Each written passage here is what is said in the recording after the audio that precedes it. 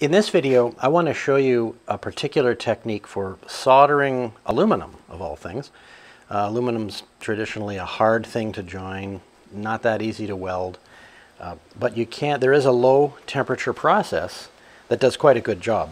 And it even works on very thin aluminum too. So I've got this pop can, I've put a hole in the bottom, I'm going to solder that shut. A very particular kind of rod. This is the stuff here. It's meant for soldering aluminum and zinc.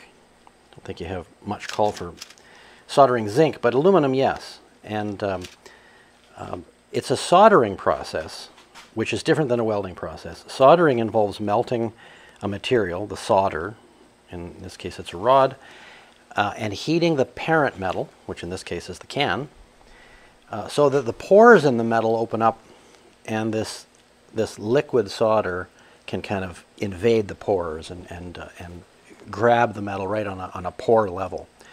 For that to happen, the solder has to melt at a lower temperature than, in this case, the aluminum. Now I'm going to give you a little demonstration of how this stuff works, but before I do, I need to tell you about the product. It comes in this container here. It's called Blue Demon for some reason. What demons have to do with soldering and metalwork, I really have no idea, but there's the stuff, the rods that are used with a torch. The main thing to understand is that the aluminum you're soldering and the rods need to be completely clean.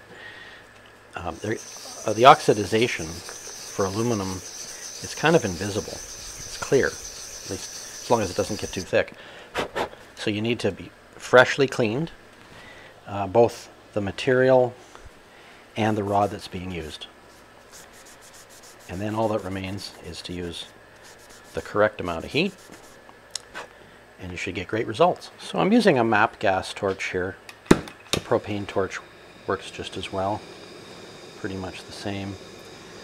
Not too hot of a flame. This is particularly thin stuff, just a little bit thicker than aluminum foil, really. So the danger is that I might burn through. I hope I don't do that. But the metal does need to be hot enough to actually melt the rod.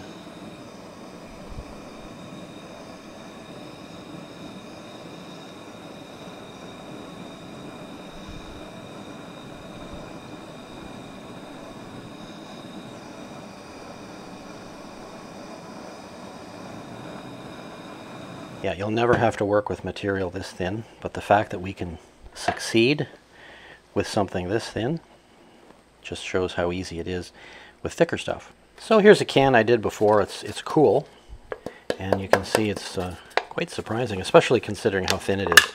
You know, pop cans are just a little bit heavier than aluminum foil off the roll, so the fact that we didn't burn through and that it produced a firm and hard result is a great thing. You're not going to use rods like this every day, but it sure does pay off to have a bundle sitting around, because you break something, you whip it out, you get it fixed, and actually the results of this is harder and stronger than the parent aluminum underneath. Now you're probably not in the habit of soldering aluminum pop cans for fun. That's why I want to show you an actual application for this stuff. More than 6 months ago I was using this ladder, had a problem. I broke this brace and it actually damaged the metal in the ladder as well. So I bought a new brace. This is the replacement, but I needed a strong hole for this to mount. Normally this is bolted together like this, just like you see over here, but I've taken it off so you can see it. This is the kind of repair that was very easy to do with those specialty soldering sticks. It took just a few minutes. Cleaned it with a buffing pad, heated it, put the rod on it. That's what happened. It's a great repair.